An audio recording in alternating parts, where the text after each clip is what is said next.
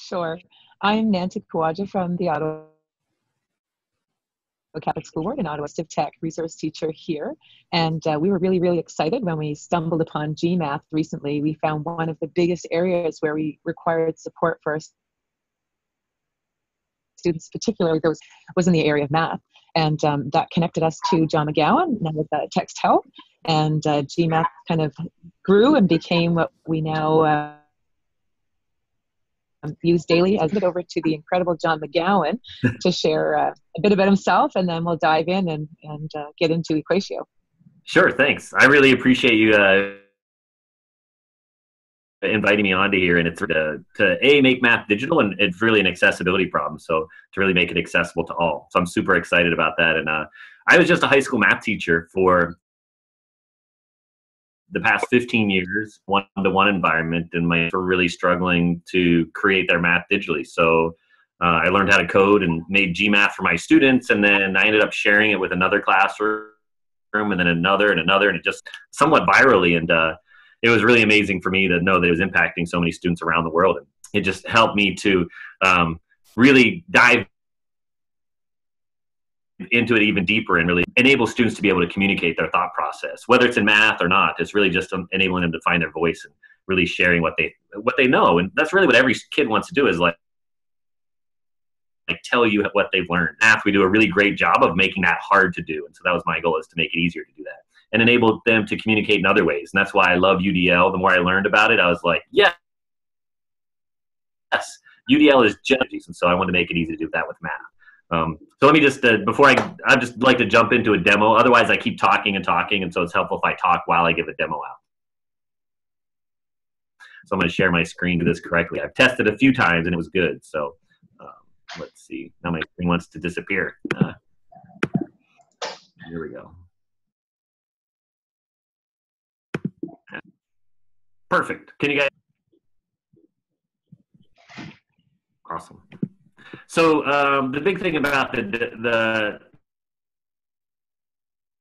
I love about it brings these UDL focus into math. And so the biggest thing about UDL is it is whoever a student wants to create or consume math, I want to let them do that. So we have some prediction of speech input, and we also let them use handwriting recognition. So basically what it is, it's a Chrome extension. So there's a little button up in the Chrome bar. They can be in Google Docs and Google Forms, but a week from Tuesday, so May 30th, we'll launch it in Google Slides, Google Sheets, and Google Drawings. So I'm really excited that pretty much in the whole G Suite of math. So I'll just start off with one of the big things that I think about is the equation editor. So another difficult thing about math, besides the fact that it's hard to make it digital, vocabulary all the time, and that vocabulary also has new notation. So there's like 2 new things that students have to learn in addition to understanding what the underlying concept is. So to make the math digital, usually they had to know what it looks like first, and that's hard to do when you're learning. So we put in some math prediction. So if a student wants to make the square root symbol, normally they need to know what that looks like to click the button, but here we can let them just start typing square root, and they can hit the enter key, and they say, oh, that's the square root sign. So to make square root of 4, you don't really need to know what it is. You can literally have your teacher have written it on the board, and you can type the real word, and then it'll make the math component on there. And then we can insert that and put it into a Google Doc. So the other great part so I joined TextHelp because the more and more I was working with GMath, I found it was an accessibility problem, and I loved Read and Write, and TextHelp does a great job of making things accessible for kids. So we tie in directly to Read and Write if everything you insert can automatically be read back aloud to you in how a math teacher would want you to read it out. So square root of 4. So everything we make is automatically accessible and read out as your math teacher would read it to you. So I'm really excited about that component. So there, it lowers that barrier for students to learn. They don't need to know what the symbol looks like. They can just start typing the word in there. Even if it was like a bigger thing like the quadratic formula, they can just type QU and it'll come in and put the quadratic formula in there. So again, it's like changing the reference things for math. But I still didn't want to stop there because I feel like 10 years ago, I used to tell my students how important math is, and they'd say, I have a calculator. And I say, well, you're not going to be able to talk to your calculator. You need to tell it how to do the math. But now with speech input, it's so amazing. Like, the technology has improved so much that it's superfluous. It's everywhere. And so when I can do speech input, I can literally talk to it and say square root of 4, and it'll filter out and put all any non-math terms. It filters out and just makes it. So now a student can literally just speak to it, and then they can hear it read back to them. So it eliminates that ability. Square root of 4. It eliminates that need for them to understand what it is. They can literally make it digital without understanding. That's going to help from a pedagogical standpoint to improve their learning. And so one of the things I'm really excited about is we're constantly updating this, and we can now do speech with multiple lines. So I can even say 5 plus 4 equals new line 9. But it automatically would do that new line. And I can do that from an algebraic standpoint. I can do next steps. So we can continue to make multiple line work with speech input. Another thing that we have is the handwriting component, which, so if I wanted to make 2/3, my handwriting is really terrible. I can write that down and then insert it into my document. And then now it's actually going to be accessible. So I can literally go from something that's handwritten to something that is accessible. And so once that gets inserted in there, it'll be read just as I would like to have it be read as a teacher. So I think that's another component that I'm really excited by, is I can go from speech and it gets inserted and be read back, or I can handwrite and be read back, or I can use that predictive part. I can also use multiple modes. I can start with one. Like when I do an email, I talk to my phone and it usually does a pretty good job, but then I have to tweak it, and I tweak it and it'll predict what I should use. So I can do all of those. So I could start recording and say 13x minus 4 equals 10. And then I can say, well, maybe I wanted an x squared in there. So I can just click on the x where the x is, and I can just start typing squared and it'll put it in there. And so I can correct in that method. Or maybe I even wanted 13x squared minus 4x. I can just do some handwriting and put an x in there. Or I can, it'll automatically put in, I can put that x in there and it'll recognize on the fly what I want to do, and then I can insert that. So literally just the way that I interact with my emails, I can do that with math and make whatever. I'm really excited for students, whichever way they prefer to create or consume math, they can do that. And then it becomes digital and the teacher can then accept it. So I think that's the big thing, is math teachers restrict students to say, no, you must do it in this manner and turn it in like this. But really, we just want them to communicate their thoughts. So if they can use their preferred method and then make it digital and bring it back, that's the ideal component. And then the last thing I want to show is that we can do that with a Google form as well. So I can actually use EquatIO to into the question. So I can just say solve for x, and I click the blue button, and I can just insert my math the same way I normally would. X squared plus 4x plus 0. And so I can, any of those methods, I click insert, and then it puts it directly into my Google form. And I can put those in options as well if I want. But the best part is, for me, every time I demo it, I get so excited. This is just a normal Google form that if I send out to a student, if they have EquatIO installed, it gives them an option to create math in there. So now they can speak to it, or they could use handwriting, or they can use prediction, however they want, all of those steps. So I can say, like normally I would put like x plus 2, and then I might put that squared equals 0. And I can even go over if I want and do the next one and say, new line, x plus 2 equals 0. Next step, x equals -2. And so now when it missed my new line, so I can actually tell it over here. Like I can say, no, I want a new line, and it can correct on that part. So I can even just type it. I even had some students like to type in their word problems, and it'll pull out what the word component is. So that's a good way for using it for students with to help them with that comprehension. So if I do that, from in a form response, that's a really great way that I'm excited to use Google Forms in that component to get formative assessment, but also to allow students just to communicate however they want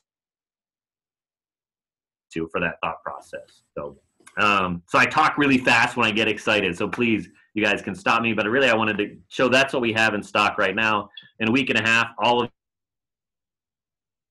that the same format, that EquatIO that pops up on the bottom to allow responses, it'll be available in slides, which for me is really great. I use slides all the time. I have students create their responses in a slide, and then also in sheets as well. So we're really excited how that works together. And we're constantly updating. We have we also do other prediction items, so it's a STEM component.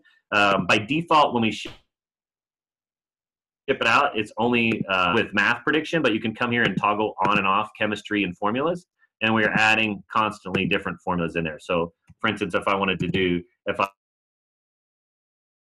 I have sodium aluminate, which is a really difficult one that I see with lots of subscripts and superscripts, I have all of those. So pretty much any chemical compound we have in here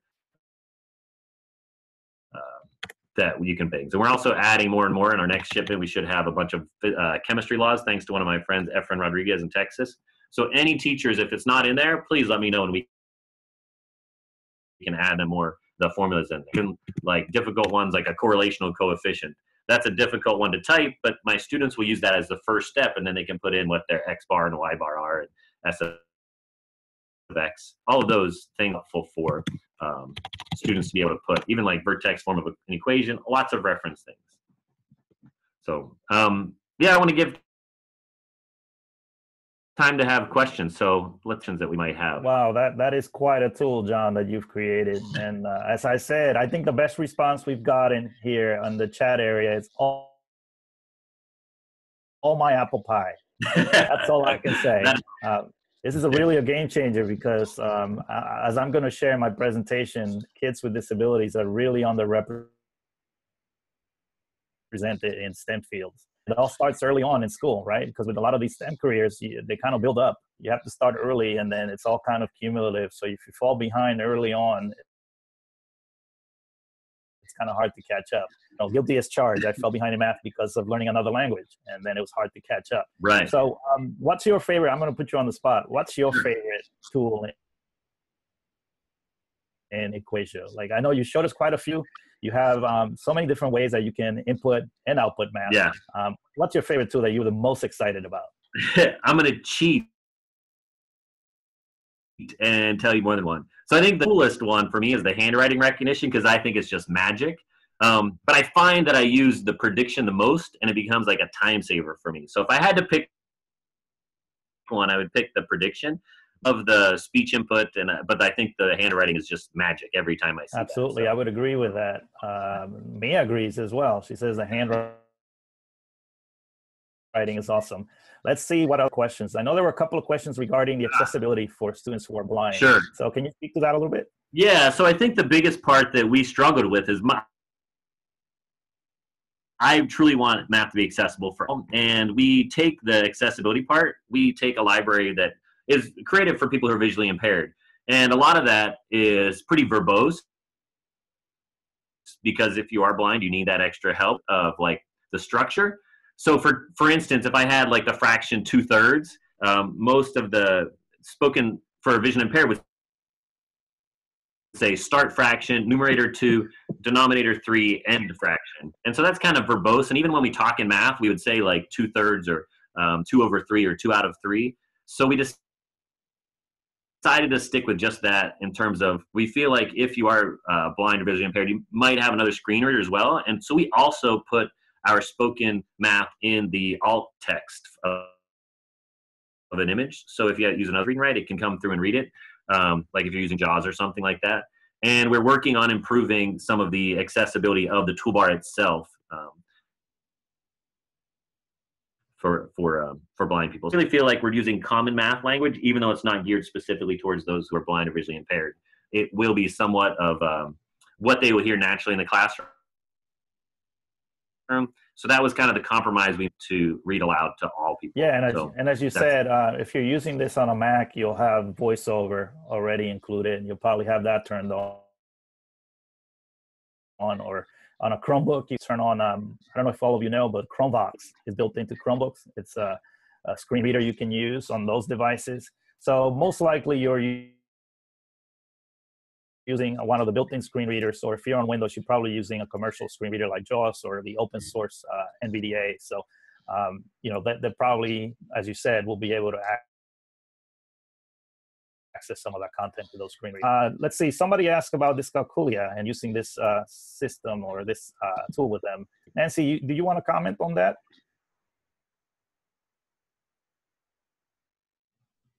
Let's see, I don't hear you. I think your mic is still muted.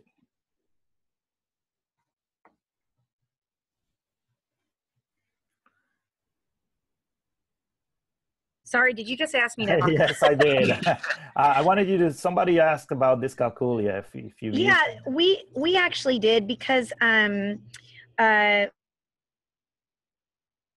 my colleague has a daughter with dyscalculia, and so we're wondering if students. Nancy said that students had used it, and so I was just wondering the feedback regarding what parts of EquatIO were most helpful to those students with dyscalculia.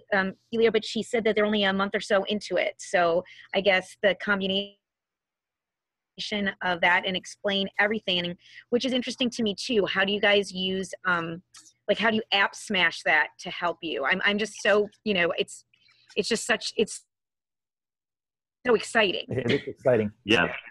I have a couple things I want to say about that is too. So one of the handwriting things, like you notice that we recognize as a 3, but some of the things, like if I wanted to do, like sometimes that might be a 1, but it thinks it's a calculus thing on restricting that. So like even if they do this, it'll say epsilon, but if students reverse their numbers, they really might mean a 3 there. So one of the things we're working on is making the handwriting to be more, you can click like I'm an elementary student and we'll only recognize numbers, or we'll make it easier to do like columnar addition and things like that and work with those switched flip numbers. So that's one of the things that's in our goals to have in the next 6 to 9 months, is something along those lines. And as we are accessibility, we like to bring those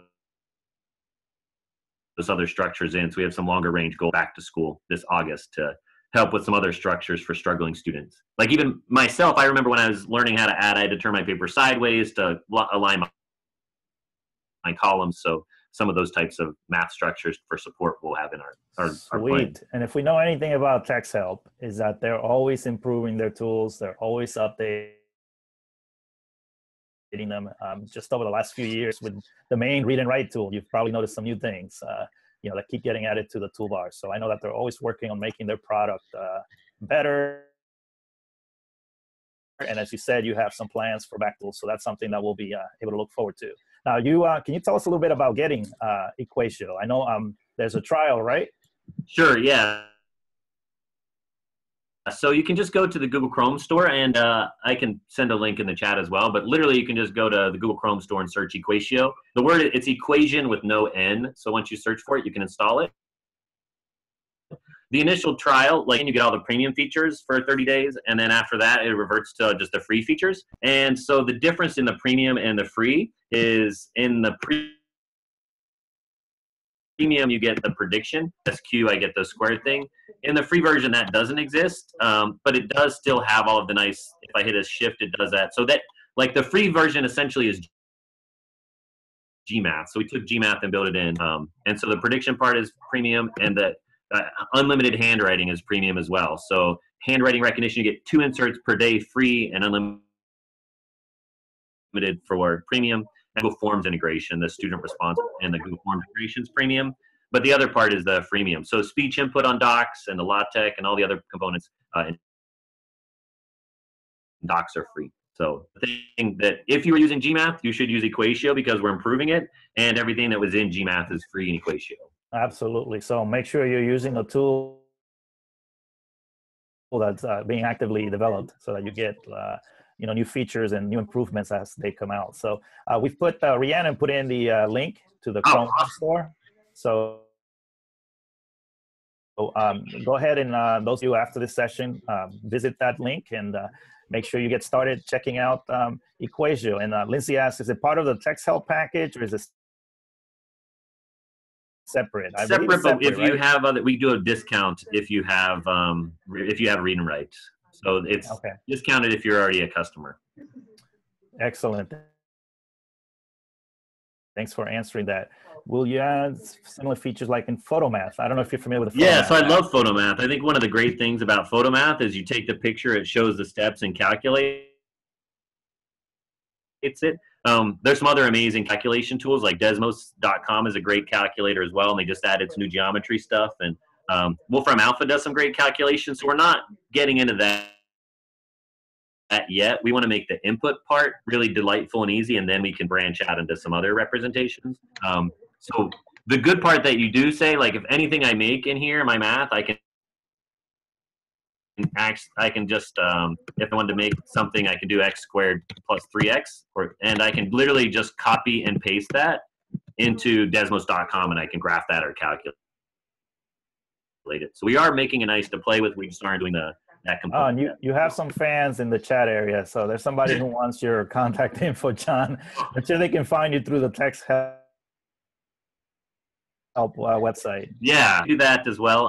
I will show at the end. If you want like a quote or something, you can either hit me at my email, j.mcgowan@TextHelp, or on Twitter, and we can definitely work with that. Or if you go in the EquatIO app and then do the feedback, that's a Google form, and then every time that gets sent, it goes directly to me. So I respond as quick as I can with there, usually no longer than 24 hours. But send feedback goes directly to me as we mentioned in some of the design thinking part, you know, these tools are built as part of a community. So if you have suggestions for how to improve the tool or features that you would like to see, then you now have a face to go along with the name. So make sure you send those TextHelp's away, and they'll get to John, and so we can continue to make this tool even better. But already they're doing an amazing job of just making sure that math, which has been a big challenge for our learners, or our diverse learners, now has more accessibility. So John, I want to thank you so much for joining us this afternoon all the way from Ireland, and sharing EquatIO and the wonderful work that you're doing at TextHelp to make math and STEM more accessible.